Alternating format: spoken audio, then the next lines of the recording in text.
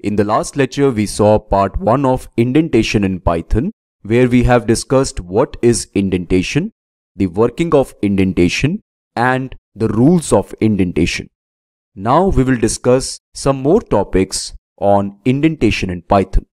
Let's see all those topics one by one. The first topic is common indentation errors, and the second topic is advantages and disadvantages of indentation. Let's discuss these two topics one by one. First, we will discuss common indentation errors. There are many errors that we make in programming. In this presentation, I would like to discuss some common indentation errors. The first possible error or the mistake that we can make while writing the code is as follows. Let's say we have this piece of code. If name is equal to Sam, then print hello Sam and print how are you. We want to execute these two statements once this condition is satisfied. Is this the correct way of writing the code? No, this is not the correct way of writing the code.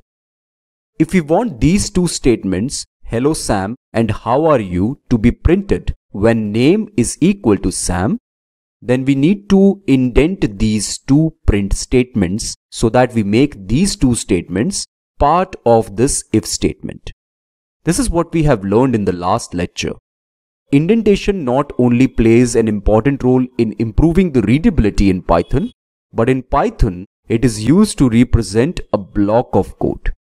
A block of code is a piece of code which is considered a part of some other piece of code. Here we want to make these two statements part of this if statement. Hence we need to indent these two statements. And one thing you should always remember is that after the if statement, there must be at least one statement which needs to be indented. Then only it would be considered a valid code. This is not the valid code. These two statements are not part of this if statement. Hence, we can say this is not the correct way of writing this code.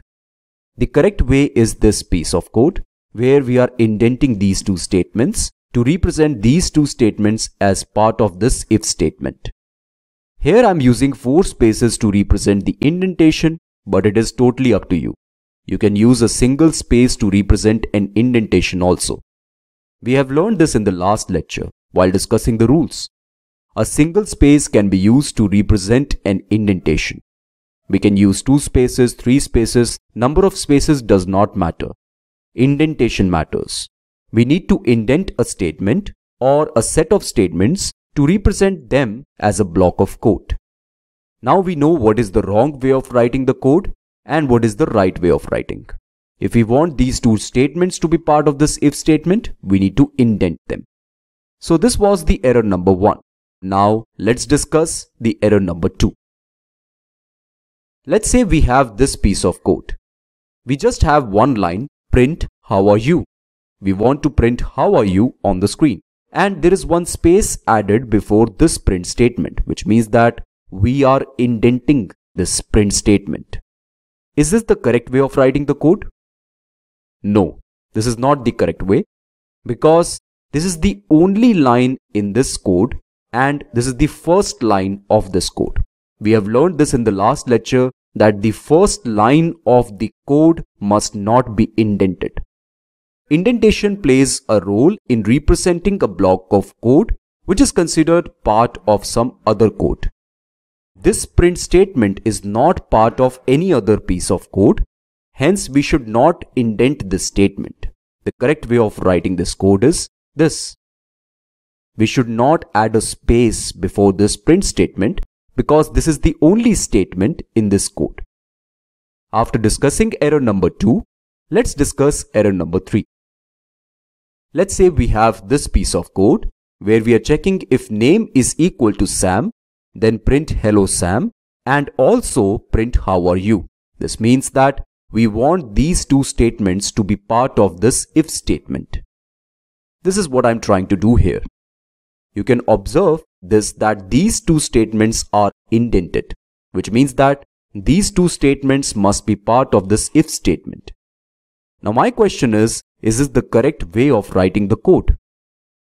No, this is not the correct way of writing the code. The reason is that we are not maintaining the uniformity while putting the indentations.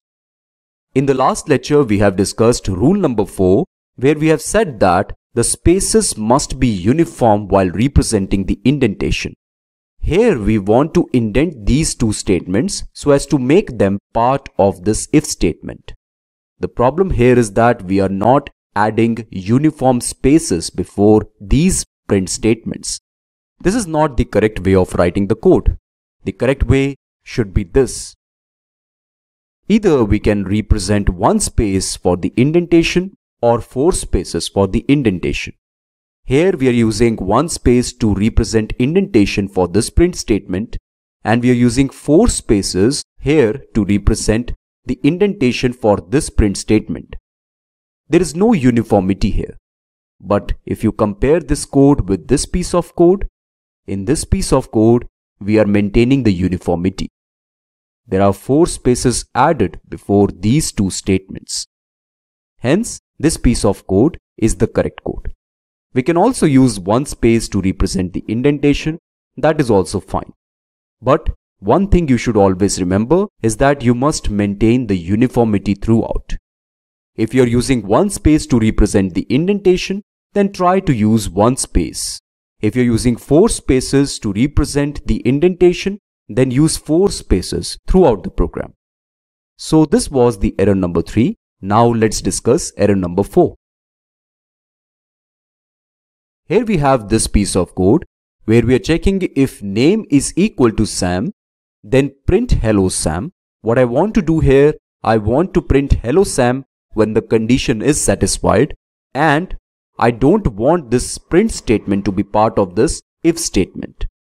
But here I have indented this print statement. Is this the correct way of writing the code? No, this is not the correct way of writing the code, because this print statement is indented, which is correct. We are indenting this statement so as to make it part of this if statement, which is correct. But we should not indent this statement because we don't want this statement to be part of this if statement. Also, if we want to indent this statement, then we should add 4 spaces to represent the indentation, as we have learned this already that the indentation must be uniform. Here we are adding just one space, while here we are adding 4 spaces. But this is not the intention of this code. We don't want this print statement to be part of this if statement. Hence, we should not indent this statement. So the correct code is, if name equal to Sam, then print hello Sam. It makes sense. This statement is part of this if statement, and this statement print how are you is not part of this if statement. So this is the correct way of writing the code. This is what we want at the end. So you have seen all the different types of errors which we can make while writing the code. After discussing common indentation errors, now we are ready to discuss the advantages and disadvantages of indentation. There are several advantages and disadvantages of indentation.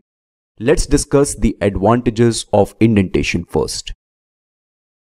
The first advantage of indentation is better readability and identification of the block of code. I told you already that indentation in Python plays a very important role. It is not only used to improve the readability, but it is also used to represent a block of code. So the major advantage of using indentation is we can represent a block of code through indentation. Not only we can improve readability, but we can also represent a block of code with indentation. The second advantage is it reduces lines of code. No doubt that in other programming languages like C, C++, Java, we used to represent a block of code through curly braces. But in Python instead, we use indentation to represent a block of code, which definitely reduces lines of code as we are not using curly braces to represent a block of code. So these are the advantages of indentation. Let's discuss some disadvantages as well. The first disadvantage is code must be carefully indented, especially in the large programs. It is important that the indentation must be uniform throughout, and in large programs we need to be very careful with this. Although with code editors like Visual Studio Code, we don't have to worry much about indentation. You will see this when we will write code in Visual Studio Code.